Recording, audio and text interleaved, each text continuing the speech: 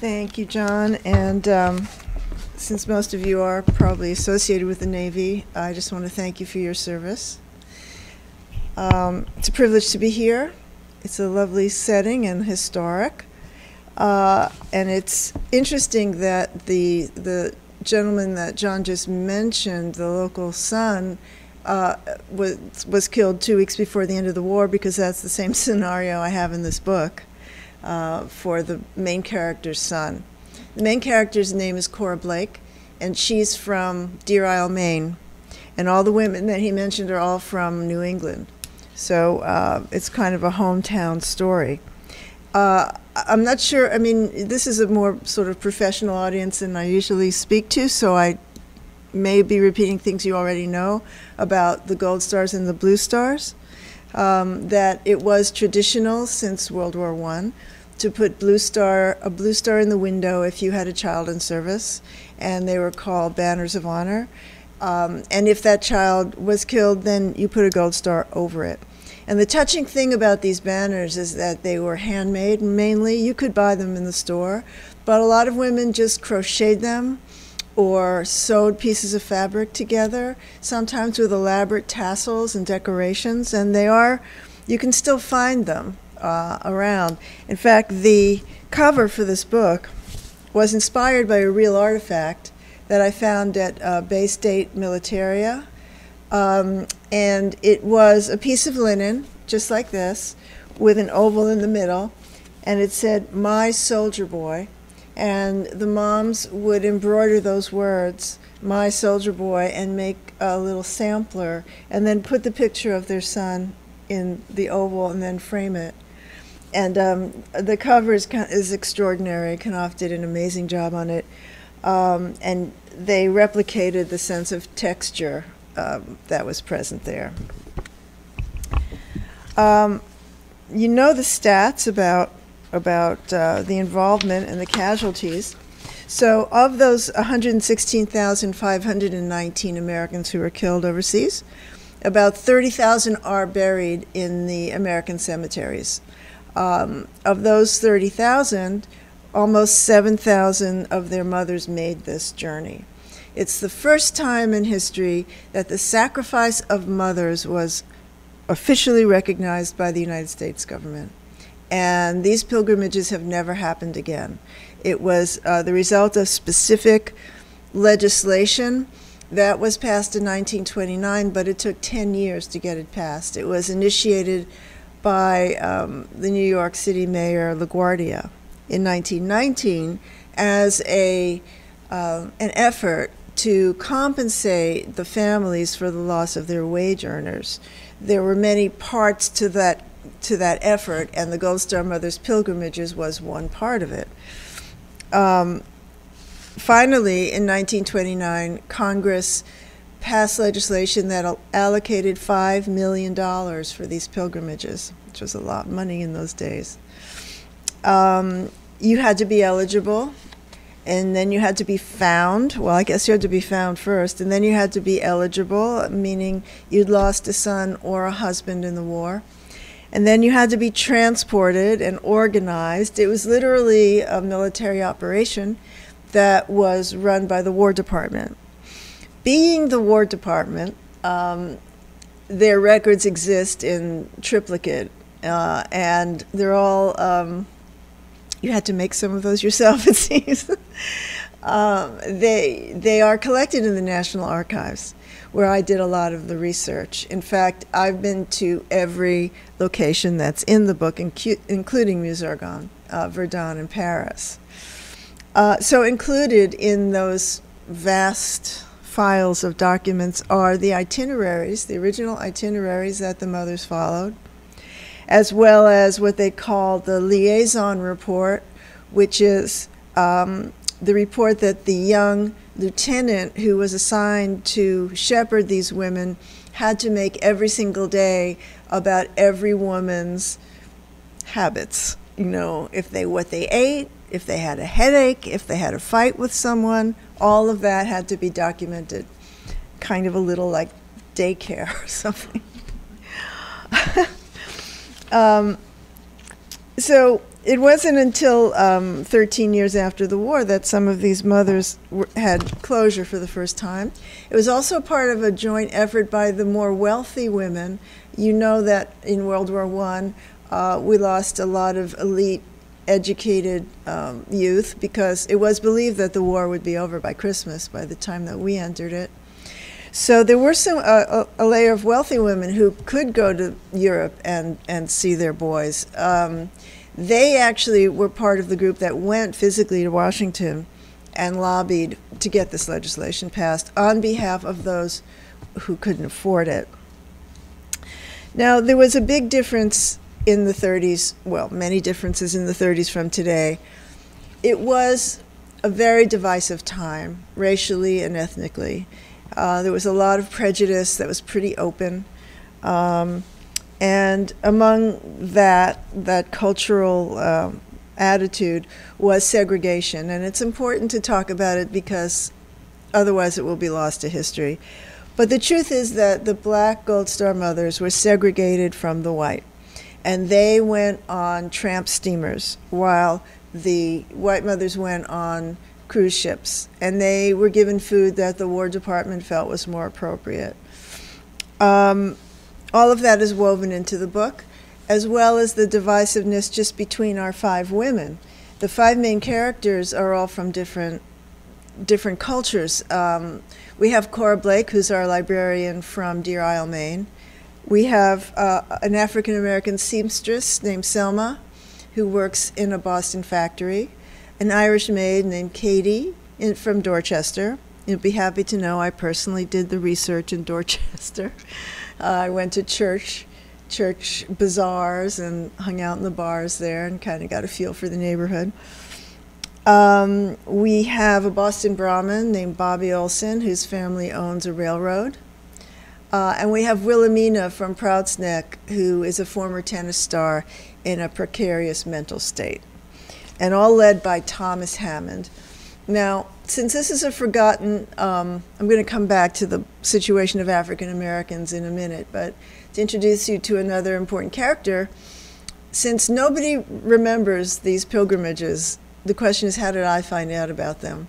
Well, I was lucky enough to be shown, again, a diary that was written by Colonel Thomas Hammond when he had just graduated from West Point Academy. He was one of the chosen young officers to accompany the Gold Star Mothers tours. In real life, there were about a dozen women in each group, but in the book there's 5. And Thomas Hammond is a real person. His diary was shown to me by his son, Nicholas Hammond, who, when I mention him in another context, you'll know exactly who he is. He's an actor and writer and director, but when he was a child actor, and he played Friedrich in the original Sound of Music. So Nicholas comes from a military family. His father, Thomas, and Thomas's father, Thomas West, were both colonels and both buried in Arlington. So my first introduction to the whole Gold Star Mothers pilgrimage story was through the eyes of a 24-year-old boy who jotted down his observations in this Wanamaker's department store daybook. It's not a consistent narrative, but it's about 20 pages of handwritten notes, and many of them are pretty amusing. His point of view about these ladies and all their quirks, as well as his own experience of following in his father's footsteps, because his father commanded troops in Meuse-Argonne. So there are many layers to that story. Just to return for a moment to the black experience in World War I, the percentage of black soldiers was really small, probably less than 10%, and they did not mainly serve in combat positions. That was segregated also, although there were 2, the 92nd Infantry and the 93rd, who participated in Meuse-Argonne. Overall, about 800 black soldiers were killed during the war, about 5,000 injured. And touchingly, the boys were buried where they fell, and there was no discrimination in the way they were buried. So black and white, are all mixed together in the cemetery. It was really the courage of these ladies to face the unknown that motivated me to write this book. It took me 25 years to write it, not consistently, because I would have been in a mental institute if that were the case. But because I also have a career in television and as a writer-producer, and I have a series of mystery thrillers about an FBI agent named Anna Gray. So I was doing other things and raising 2 kids. But I collected these little pieces, you know, as time went on. And what inspired me to keep going was the individual courage of these ladies to leave their hometowns, leave their husbands and children, and go off to the unknown. They traveled by themselves. They didn't know each other. The only connection they had was that their sons fought together and died together. In this case, it's the Yankee division that all the sons were part of. And I also think that the sacrifice of women in war has been greatly understated. And so I wanted to bring attention and give a voice to that experience. But just to give you a sense of what young Hammond had come to expect from his experience there, I want to read you a quote from the actual colonel who was in charge of this operation, Colonel Ellis, who said this to the young escort officers. "You must consider the temper of the women and take that into consideration with the objective of the pilgrimage, which does not tend to be a calm mental condition. Many of them will become hysterical on the least provocation." And he went on to say, looking back, "This was in no way a holiday or a pleasure trip, but on the other hand, it was necessary to prevent overemphasis of the sentimental side in order to prevent morbidness or hysteria." So obviously they could face the guns of the enemy, but God forbid they should encounter a hysterical woman, or 7,000 of them. Despite these dire predictions, many of the women had a great time. You know, it was the trip of a lifetime. They never would have gone to Paris without it. And they were very grateful, and they wrote letters home, and they came back, and I have the transcript of radio speeches that some of them made. They had great food. You know, they were treated like queens in Paris. They actually wore banners that said Gold Star Mother. So, and the French were grateful. The French, you know, participated in many of the ceremonies, the French Gold Star Mothers, and there's some very touching accounts of them together laying wreaths at the Arc de Triomphe. But I want to read you a little piece that's an actual letter from one of these ladies.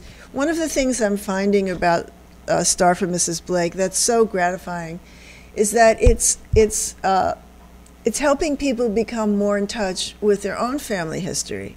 And suddenly they remember the Blue Star or the Gold Star from their great-grandmother's window.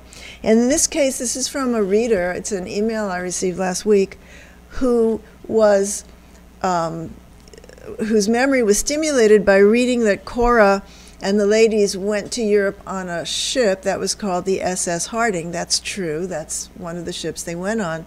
And he said, "Why do I know the name SS Harding?" So he ran up to the attic, and he found his great-grandma's letters, and in them he found what he remembered, which was a note written on stationery from the SS Harding by his great-grandmother. I just want to read you one thing that she said. "Dear folks, we left Hoboken at noon today and expect to be in France next Wednesday.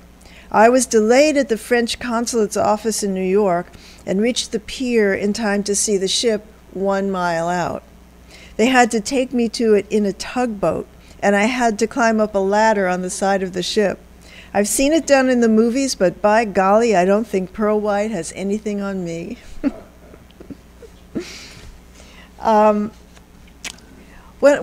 Another defining fact for the book that I discovered in the research is that World War I like every war, I suppose, created its own type of injuries that had never been seen before. You know, you'll hear a lot about it. I'm sure many of you are well read in the history, but it is often referred to as a war of technology because many new ways of killing people were invented during that time, and one particularly effective combination was the use of poison gas and machine guns. And the way it worked was that the Germans would lob these canisters of poison gas into the trenches, and because the gas is heavier than air, it sinks, and then the soldiers are sent gasping, standing up for oxygen, and when they stood up, they'd be mowed down by the other new invention of automatic machine guns. So that resulted in a new spate of facial injuries that the world had never seen before. It's fascinating, and one of the characters in this book is a victim of that kind of attack. His name is Griffin Reed. He's an American expat journalist living in Paris, and he, like the real victims, underwent about 16 different operations in England, where Sir Harold Giles was this real guy, was a pioneer actually in modern plastic surgery. They had to invent it as they went. And even when they were put back together, there was still, they were difficult to be seen in public. In fact, in England, they had special benches for these soldiers to sit on so they wouldn't scare little children. But those who were eligible and for who it worked were fashioned with a mask, a facial mask that was as thin as a calling card, well, as a credit card, and it was made of metal, and it was molded and fitted to the face based on photographs from before the injury. And then the metal was actually painted to match the skin tones. And it hooked on over the ears. It had sometimes a mustache attached and eyeglasses. And from a distance, it was pretty good. In fact, these were done by artists, by sculptors who gave their time to that cause. And there was a clinic in Paris where an American sculptress went over there and worked with surgeons to fit these men.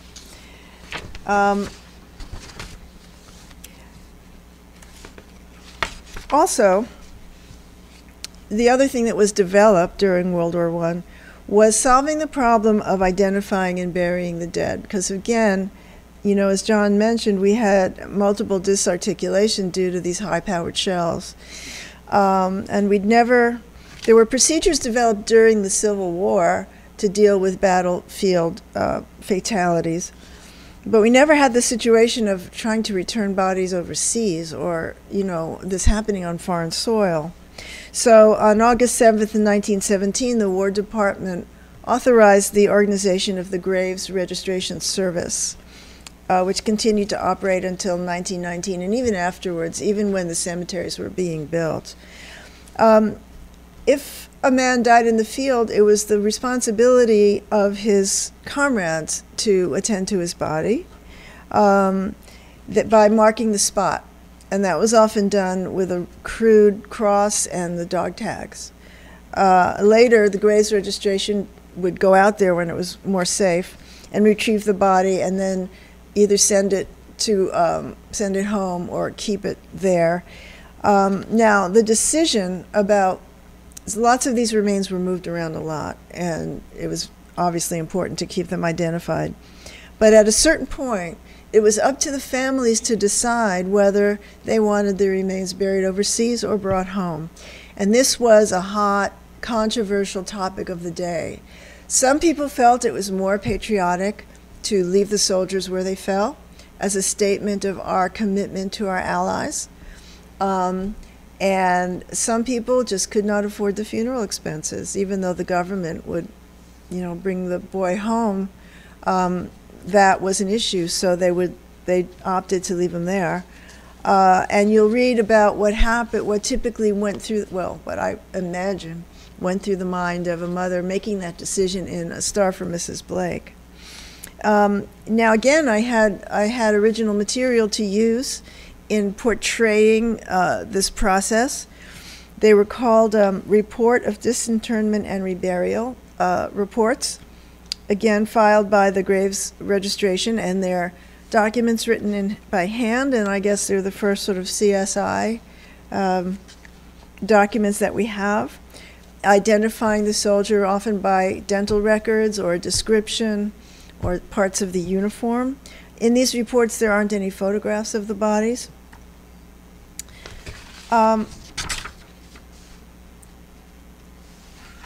The other question that's been asked, that I've heard being asked, is why weren't the fathers included in this movement?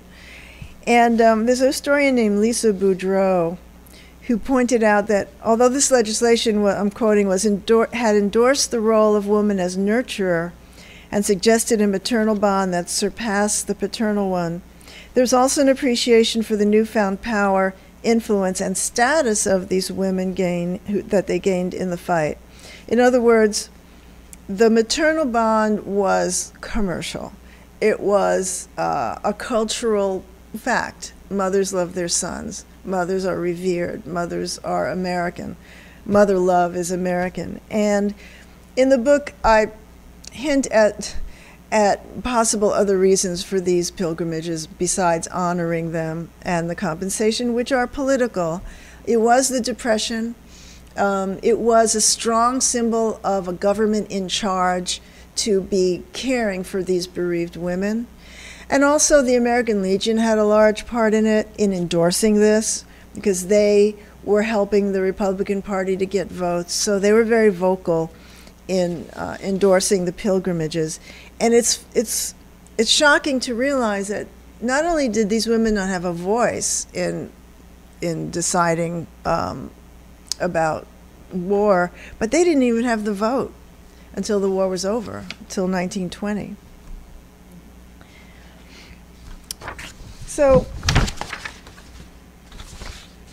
at this point, I usually read from the book, but this is not that form. So I'll just say that in writing this book, I've come to meet contemporary Gold Star mothers, and that's been a privilege and an honor and incredibly touching. The two organizations are very active today, the American Gold Star Mothers and the Blue Star Mothers. They're both on Facebook. And in fact, if you go to their websites, there are some, but take your hankies with you, because these moms have made little videos about their sons, which just are very penetrating. And the moms that I've met are courageous and they're outgoing. They would like some more attention to their cause. Their mission today is still what it was in 1929 in the Charter. The Charter reads that no Gold Star parent shall go without a roof over their head or enough to eat. So today the Gold Star mothers work with veterans. And this group up in Northern California that I met, the regional branches are individually active in different ways.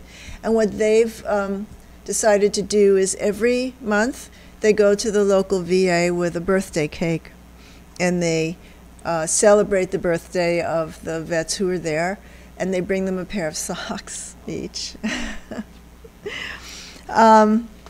So in closing, and we can take questions, I'd like to read a comment that was left by a Gold Star mother on a blog. The blog is a book review blog called Book Snob, and you can leave comments. And this is what she said. As a Gold Star mom, my only child was killed in Iraq in 2004. I appreciate the tears you shed for our children and for me and the other Gold Star mothers. I need to, back up and say that the reviewer said she cried at the end of the book, and also she called it a cautionary tale for us to remember the mother-son bond and think about the newfound power of women in deciding the fate of their children, perhaps. So this was her response. She said, "I appreciate the tears you shed for our children and for me and other Gold Star mothers. More than 12 years of the U.S. involvement in these wars, too many Americans do not know what a Gold Star is.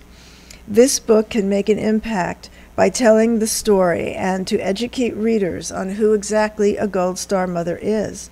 Less than 1% of the country is affected by the wars, but that 1%, the military and their families, are carrying 100% of the burdens of these wars.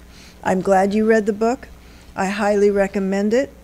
I don't see A Star for Mrs. Blake as a cautionary tale, however, but more as a persuasive acknowledgement of the incredible sacrifices made by the military and their families in times of war, a little-known concept in this day and age."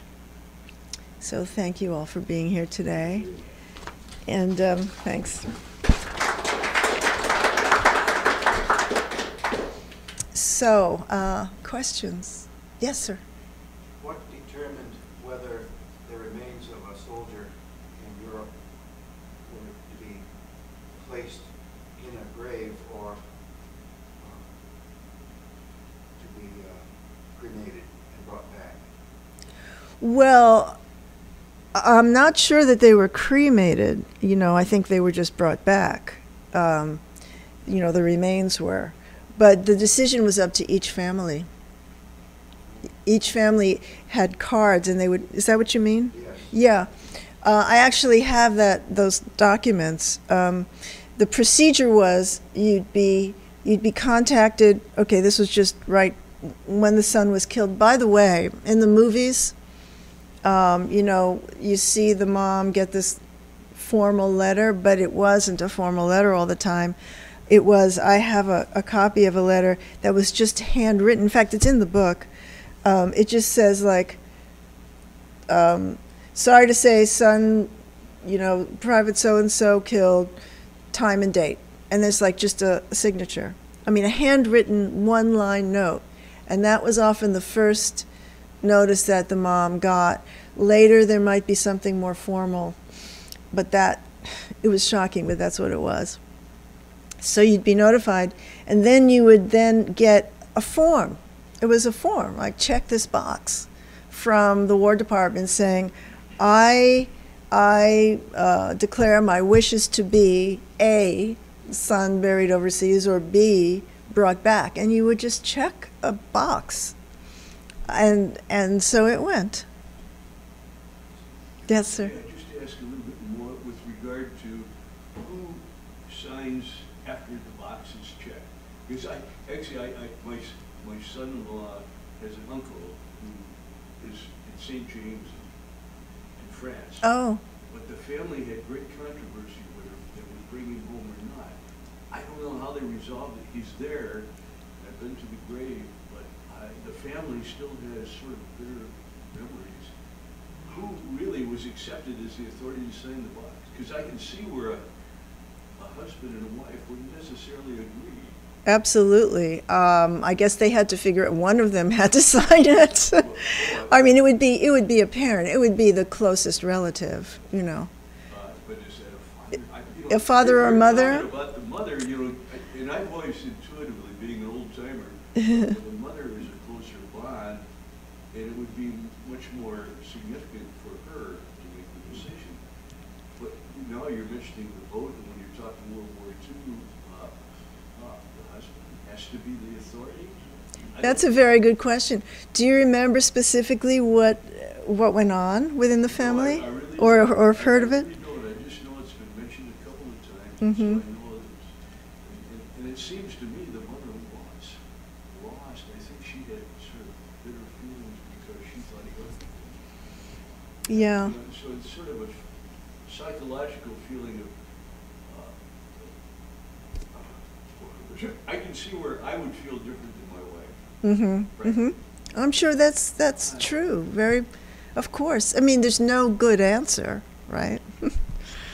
Yeah, it's very emotional and personal. But the father didn't go to the pilgrimage either. No, the father, not formally. Although I'm sure that if they were able to, they would, later in in the later years. People go today. Well, families go and make those pilgrimages. And by the way, if you're ever interested, you can get battlefield tour guides to take you out to the real battlefields, which I did, which is astonishing, because there's still unexploded munitions and German trenches. The Germans were up there for almost 3 or 4 years building little trench cities. They actually had little railway cars and electricity up in the hills because it was close to the border. Which battlefields did you go to? I went to Musargan. Have you been there too? No, my father was there. Oh, really? Interesting. So he was a contemporary of Colonel Hammond. Well, there's an awful lot of guys. But, Yeah. it was a very big battle. Yes, it was the biggest battle in the war for us. Yes, ma'am. You mentioned earlier that it's under-discussed or not often discussed, this pilgrimage. And so my question is, at that time, what kind of coverage was given by the major newspapers, if any, and publicized this, or were you able to see who chronicled it in real time?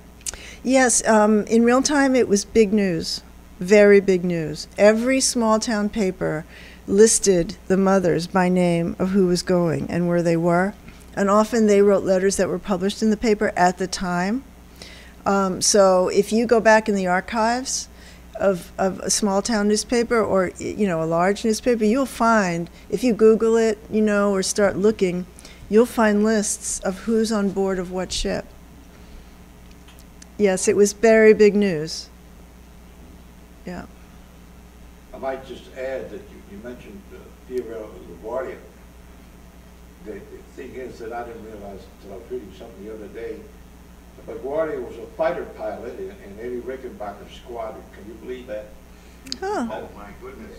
I didn't know that. And you guys live up here, but when we were kids, I lived in New Jersey, and old LaGuardia used to read the funny papers on Sunday mornings to everybody when the papers went on strike.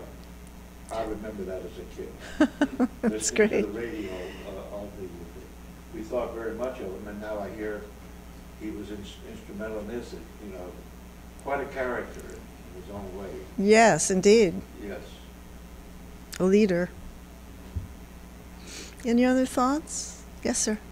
On the same topic of cremation, how did the War Department handle the sheer logistics of bringing the soldiers home at the disparate permissions that would come from families for probably several years apart? I know. How did they handle that? Well, they kept records, I guess, the best they could. It's amazing to imagine that, but it's all handwritten records that hopefully were kept with the right remains. But I must say that that's a question that's raised in the book as well. I mean, even today, recently, we have these issues. Yeah. Yeah.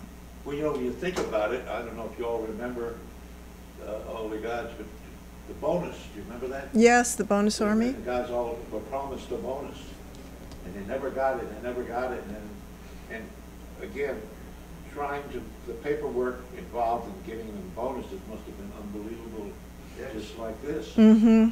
And I remember what it was it MacArthur who led the troops that charged on the bonus guys there, right there by the river in Washington. Yeah. That's How right. about that one, huh? Right. No, I mean, charged out of the horses and their tents.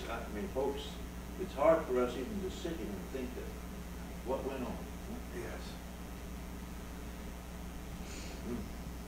Any other questions? Sort of a comment, I guess. I had a neighbor that I thought very much of. He was killed by a Japanese sniper in World War II. But his wife found out from another friend who wrote and said, "I understand your husband was killed." Oh, my. She was pregnant. I remember, tears in my eyes. Uh-huh. She found out. Oh. Oh, Yeah, it's heartbreaking. Logistics, I mean, when you talk about it, Uh, you know, one thing about bringing them back, but at the same time, yeah. to try and find the people, you made the comment that you had to find the mothers. Yes. A lot of these guys came in, I mean, during the Depression, you didn't really have the associations like you do now. Mm-hmm. And so they didn't necessarily have that kind of a record when they came in. They wrote down that I lived at such and such an address. That type of stuff. So, Well, that's true. yeah, That's so true. there's a lot of- Well, Thank you very much. Thank you for being here. I appreciate it.